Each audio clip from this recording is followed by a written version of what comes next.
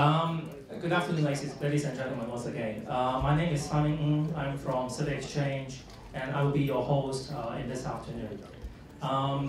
Before lunchtime, we had a lot of very good discussion on renewables.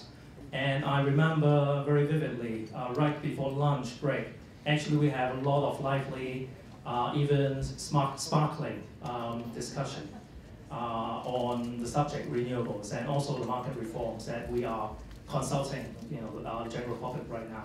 Now, I remember a lot of terms like targets. Should we set any targets for the future for renewables as well as for other emission reduction purposes?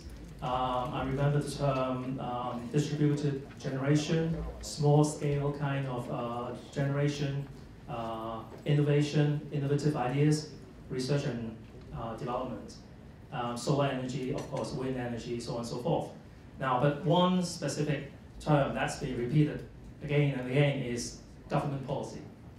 And of course, right now, last month, actually in March, late March, the government has launched their latest consultation document on future electricity market reform. And I think it is most fitting for me to invite our friend Christine Low, Under Secretary for the Environment of the Hong Kong HKSAR government, to give a keynote speech on this particular matter. I don't need any introduction of Christine, so to save some time, Christine, please join me to the floor. Thank you.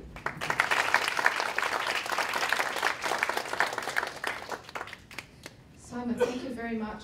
What I'd like to do today is to share with you the issue on our electricity market reform and renewables. As you can imagine, whenever government has a public consultation document, we are doing a roadshow around town. But today, your focus is on renewables. So we want to come from this focus rather than on some other presentation that we have put together for the consultation as a whole. Okay, now, just to bring everybody on the same page, why are we doing it? Why are we not doing it before? Why are we doing it now? Well, there is a time frame to this because, as you know, the contract with the power companies will expire quite soon. So this is a good moment for Hong Kong to get back into the discussion of electricity and energy-related issue.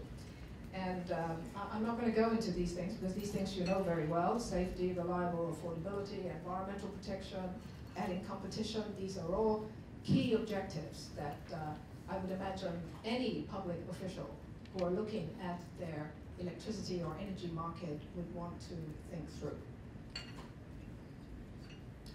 Okay, now I think for us to discuss renewables, maybe we just go back a little bit to last year when we consulted the public on the fuel mix. And you will remember that we had 86,000 responses, and at the time we asked people to consider whether they would consider purchasing electricity from the grid, from the mainland, or power generation locally, because our coal plants are due for retirement in the foreseeable future. And you know the answer. The answer is overwhelmingly people were concerned about reliability.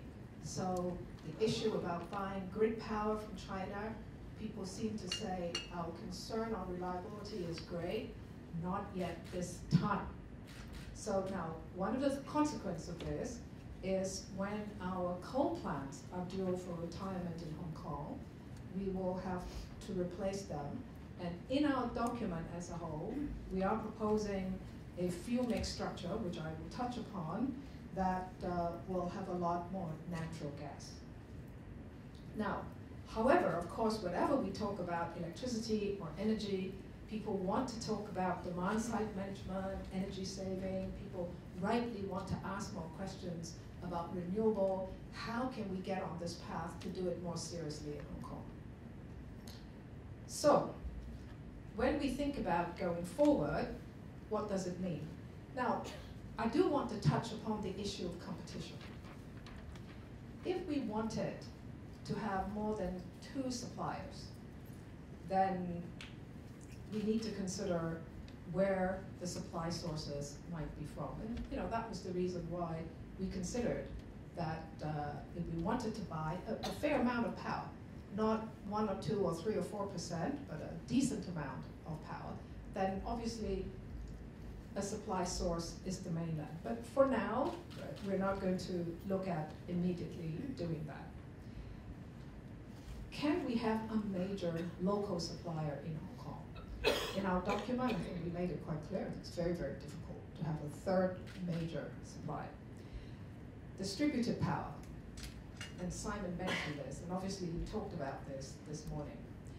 To what extent can we have distributed power in Hong Kong? We think it's possible, but we think in the overall context of things, it'll be relatively small for the foreseeable future. Now, on this basis, in our consultation document, we have proposed a few mix. This is how we would like to go forward. So we propose approximately half of our fuel mix will be natural gas. So this does mean building new natural gas plants in Hong Kong. Right now, as you know, Hong Kong is already importing about 23% of our total electricity from Daya Bay, which is nuclear power. We're suggesting that somewhere around 25% might be how we would go forward in the future. Renewables, coal. So can we look at renewables, coal, demand-side management? This is one major area of our thinking going forward. So obviously today, you're most interested to look at the renewable side.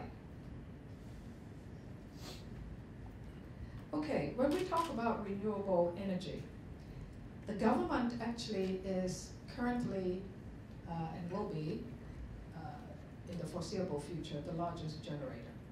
We have, of course, very limited wind turbines in Hong Kong, but going forward, we will have the sludge treatment plant coming into operation in the not too distant future. We will have organic waste treatment facilities. The first one will be built by about 2017. We of course have landfill gas to capture, which we are capturing, and we're also looking at future waste-related plants where there will be energy. So there's a plan going forward. But if we added all this up together, including the ones perhaps in the future, we'll be talking no more than 2% as of this stage. So there's been discussion in the past about whether Hong Kong wanted to build wind farms. We have relatively limited potential to do that. CLP has looked at one spot, and HEC has looked at another spot. These are offshore wind farms. They're going to be quite expensive. And then, of course, there's one area that we've discussed in Hong Kong about solar power, PV systems. Are they going to be on the rooftop and so on? Because we don't think in Hong Kong we have the land to put major PV farms in Hong Kong. So they're going to be tied to something. So how do we go forward on that? Well, when we talk about renewables, we also have trigeneration of buildings, biodiesel plants. How can we maximize, or optimize at least, this aspect? And these are related to buildings. So how can we go forward on that? Now, demand-side management. The government has just pledged that we will make the government building stock of about 8,000 buildings more energy efficient. You know, we've done it for the last 10 years, and we've saved overall about 15% from government buildings. So we're going forward for another 5%. Now, some people have said, well, why can't you do more? We are interested to do more.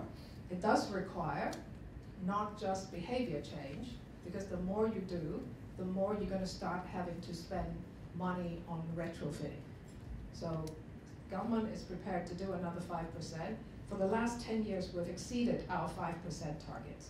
So going forward, we're interested to see how we can do that. Now, the power companies is actually a very major stakeholder and partner with government, and this must be the case anywhere in the world. So again, working with the power companies, how do we encourage energy saving? Now, we're talking about our framework, our scheme of control, the regulatory framework. As we negotiate the framework going forward, what is it that we can do to align interest so that we can save energy, we can perhaps encourage more renewables, and they can earn a fair profit?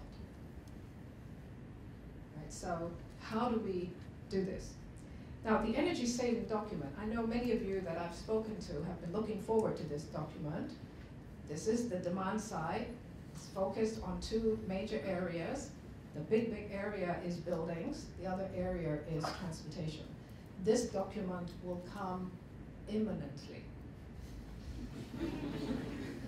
Imminent means extremely soon.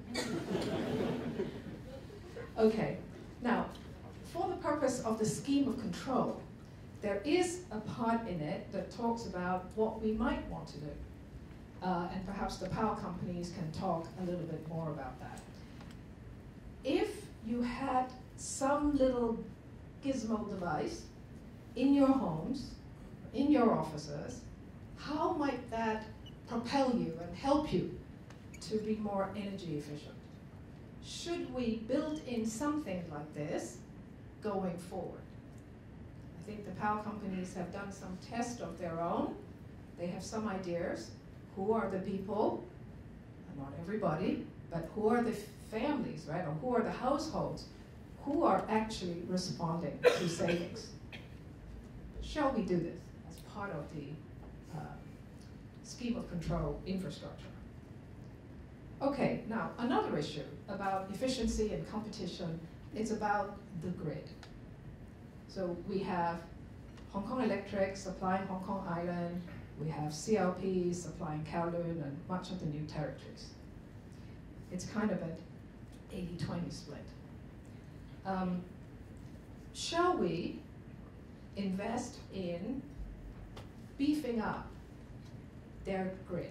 Their grid is already joined, but since competition is one of our policy objectives, if we strengthen the grid, is it a good idea in Hong Kong for me living on Hong Kong Island to say, well, I want to buy power from CLP, and if you lived in Sai Kung, maybe you say, I like HEC, can I buy power from them?